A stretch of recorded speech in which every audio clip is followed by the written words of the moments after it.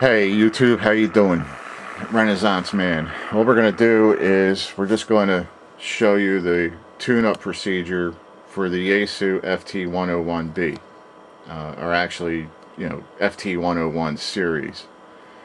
What we're going to do is make sure that we have the heater switch on and let the tubes have a chance to get warmed up for a few minutes. We're going to put the mode switch into tune position. The Mox PTT Vox should be set to PTT. Noise blanker should be off. RF attenuator should be off. That should be in the off position. Your RF gain should be all the way up. Speakers should be just so you can hear. You want to go ahead and find the band. So you want to select the band that you're going to work. Keep the clarifier off. Mic gain and carrier should be fully counterclockwise. Your pre-select should be basically in the area of the 20-meter band that you picked down here. So if you're going to be in the 20-meter band, then have the pre-select kind of pointing in that area. Same is true if you switch this to 15, then you want to move that to 15. Okay? So we'll put it back towards 20, and we'll change that. Okay? Plate control should also be pointing at the band that you're going to be working. And your loading control, you probably want to have it at around 4 or 5 just to get started. What we're going to do first is we're going to, once the tubes have had a chance to warm up, we're just going to verify idle current. And by hitting the Mox switch, we're going to look at the bottom scale, okay, and we're going to verify that it's 60 milliamps. Now, the bottom scale, as you can see, is 0, 0.1, 0.2, 0.3, 0.4, 0.5. So 0.1 is actually 100 milliamps. So you want to count 3 little tick marks, and that's 60. Okay. So again, verify 60 milliamps for idle current. Okay. Then what we're going to do is we're going to turn the pre-select for the best receive. Okay, so there it is, best receive. The other thing I'm going to do now is, if you're using a manual tuner like I am, you'll see an inductance control. So what I do is I put the antenna and transmitter cap, roughly about at 12 o'clock. And then I turn the inductance for maximum receive. So if we look at the meter, you can see the needle. Okay, and then I'm going to turn the inductance. You see it shoot right up to 7, and then it dropped off again. So I'm going to keep it at 7. That's maximum receive. Okay.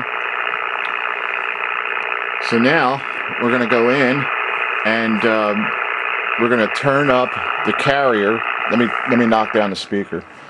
We're going to turn up the carrier to about halfway, and we're going to use the microphone.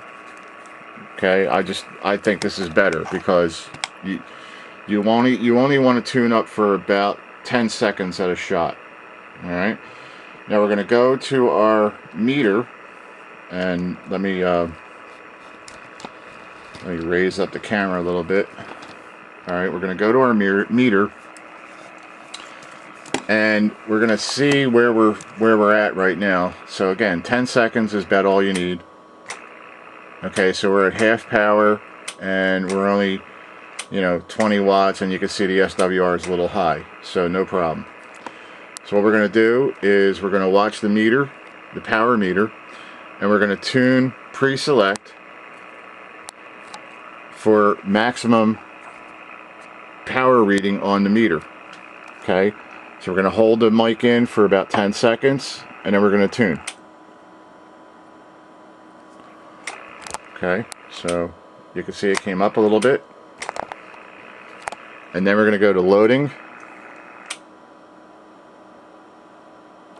Okay, and then the plate. Alright, now you can see it came up there quite a bit. So did our SWR, but that's okay, we're still not done. And then we're just going to check it one more time.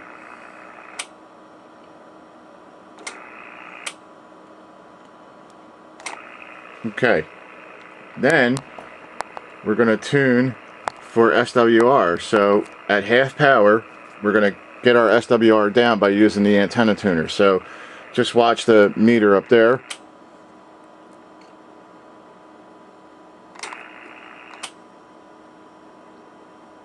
Antenna, transmitter, antenna, transmitter. Okay, so if you watch it now, at, you know, basically half the carrier, we have almost, you know, a perfect one-to-one match. Then what we're going to do is we're going to go ahead and run the power all the way up, and we're going to check, and we're going to do pre-select, loading, and plate again.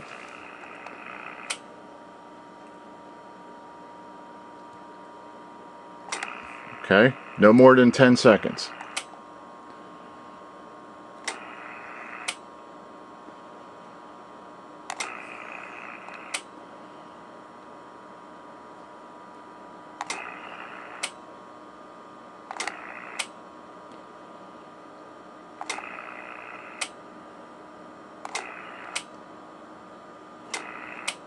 Okay, so we've got maximum power there, and then we're just going to have to tweak our tuner a little bit.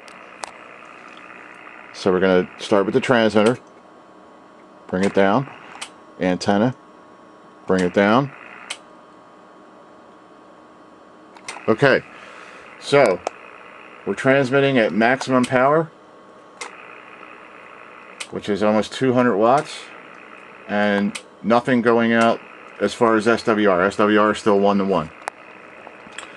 Now at this point, we're going to go ahead and put the mic gain at about 4 or 5, and we're going to change over to upper sideband, and now we're going to check to see we have good swing.